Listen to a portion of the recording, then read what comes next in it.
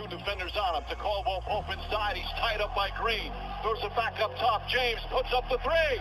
Oh, it's good! LeBron James from downtown as the shot clock expires.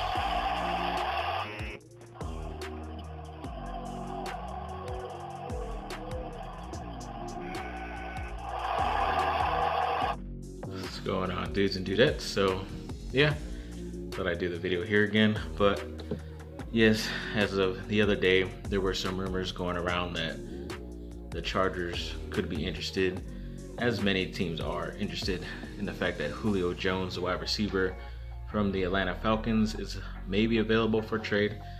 I think a lot of people are just putting them on there because they have the cap room to be able to bring in his type of contract this season and for the next 3 years as well. I think it's not that bad. It's like a 3-year, $30-some-odd million deal that's left, so they can do that. They might lose out on another guy they have. They might have to give up Mike Williams, which I think is a better deal to get rid of him and go after Julio Jones. But I don't know. It would be very interesting to see him in LA, in a different area, after being 10 years out there in Atlanta. But hopefully, I always thought he was going to get traded to Green Bay, and that would be the reason why Aaron Rodgers stays. But I don't know. We'll have to wait and see, I guess. Then, yes, according to like a lot of places, even Vegas has the Chargers favored in 11 games next season. So they should be, 11-6, I guess is the record now with 17 games, which is a pretty good record, I guess. It could get you in the playoffs or barely in there, but it is still high expectations for them. And even ESPN, after the draft, ranked them in their power rankings at number 17. So, of course, right in the middle of the NFL, whether you're gonna make the playoffs or not. It could be a 9-8, 7-9 record, something like that, as usual. And then they're also being mentioned in a couple articles that they're one of the 4 teams next season that could break out and become, or set to take off. Stuff, they're saying stuff like that, like a lot of good positive things about the Chargers, even though they do have a first-time rookie head coach, and it's only a quarterback in his second year who people will be ready for now instead of how they weren't last year. I know they got some better players, but I don't think they're 100% there. So yeah, it's gonna be pretty interesting. I'm gonna take these off because I could see the glare on them a lot. And then, yeah, when it comes to Duke, I believe in that picture there's like 16 guys playing on teams. A couple guys have already got knocked out from Indiana and all those other teams and stuff that didn't make the playoff after the play-in. But yeah, as of before the playoffs started, there were 16 Duke guys on rosters in the NBA, which is pretty cool. And of course, Jason Tatum in the play-in game against Washington had to go off because he kept losing guys during the game and had already lost a couple of guys before the game.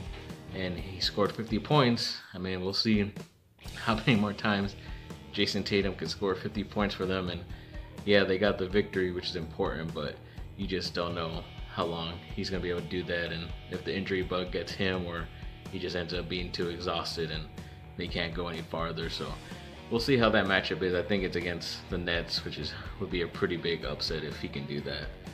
And then also we have a mock NFL draft for 2022.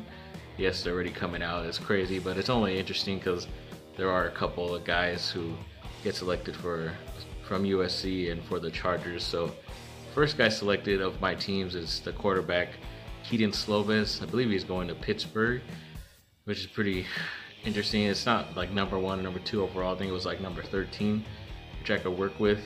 And then the Chargers get a guy, but of course they're picking in the middle of the draft, so I'm assuming they don't make the playoffs.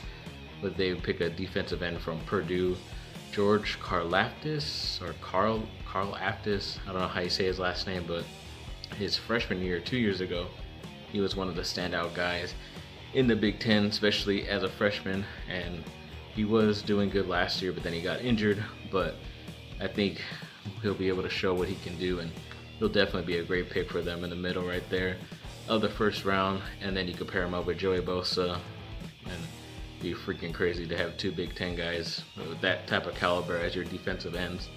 Be freaking awesome. But hopefully he's there, but hopefully the Chargers aren't picking that early too in the draft. And then the last guy from USC, of course, who's been on these mock drafts a lot as well, is the defensive end Drake Jackson from out here at Corona Centennial. Yeah, I think he went to Philadelphia, but it's cool. He's still getting some first round love as of this second. I still believe he needs to work on a lot more stuff to be a first round pick, but they're already liking him a lot, so we'll see how that goes. Then ex-USC wide receiver Marquise Lee has decided to sign with the 49ers. Seems like a one-year deal, like most people this year. But yeah, it sucks we didn't get to see him last year. He opted out of COVID and thought he was going to be playing with the Patriots, but ended up not. So it'll be cool to see him at least playing for another California team. And then the Chargers also claimed a wide receiver off of waivers in Austin Prohel. I don't know how you say his last name, but he's been in and out of the league and in other types of leagues of pro sports as well. It doesn't seem like he's gonna make the team. Could be a practice squad guy. I don't know how good he is on special teams, if he can make it there, but I don't know. Doesn't seem like that huge of a pickup. Then Gary Trent Jr., the ex-Duke player, they're saying that he's in line for a big contract this offseason coming up, just because of how well he played towards the end of the year once he got traded from Portland to Toronto and was able to be in a starting role. And I think he is, just because Toronto is pretty low on the type of talent they're going to have there anyway, so they're going to throw as much money as they can at him to keep him. I don't know if he is restricted or not, but of course they're most likely, if he is restricted, they're going to match any contract no matter how astronomically high it is. So congrats to him getting that money. Then there was also an NBA mock draft, but I don't know, I might have to be a fan of the Orlando Magic because, I mean, Wendell Carter Jr. is there right now from Duke. He got sent there because Nikola Vucevic, the ex-USC player, was traded to Chicago. But as of this mock draft, the Orlando Magic have 2 top 10 picks. And of course, they pick guys from my schools. They pick Evan Mobley at number 3, I believe it was, from USC, the power forward. And then they also picked Jalen Johnson, the small forward from Duke, who left early. So yeah, a lot of my type of players go to Orlando to die, I guess, but I don't know, at least they'll have the opportunity to be able to play and hopefully show what they can do. Then yeah, the Lakers been on a crazy run right now. They did beat the Golden State Warriors in their play-in tournament. It was a 103-100 last second 3 by LeBron James, and a lot of good two defensive stops for the Lakers at the end to seal that game, which is great to see. Yeah, everybody was there. It looked pretty hyped, even though there's only like 5,000 or 6,000 people of the 20,000 or so that should be there.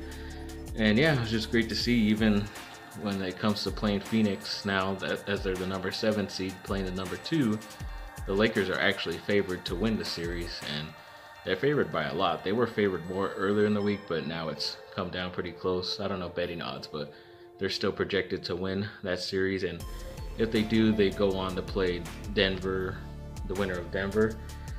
Well, it's most likely going to be Denver, I believe. Denver or Portland, because the Clippers and everyone else is up higher on the thing, so they won't see them till the Western Conference Finals, which is good.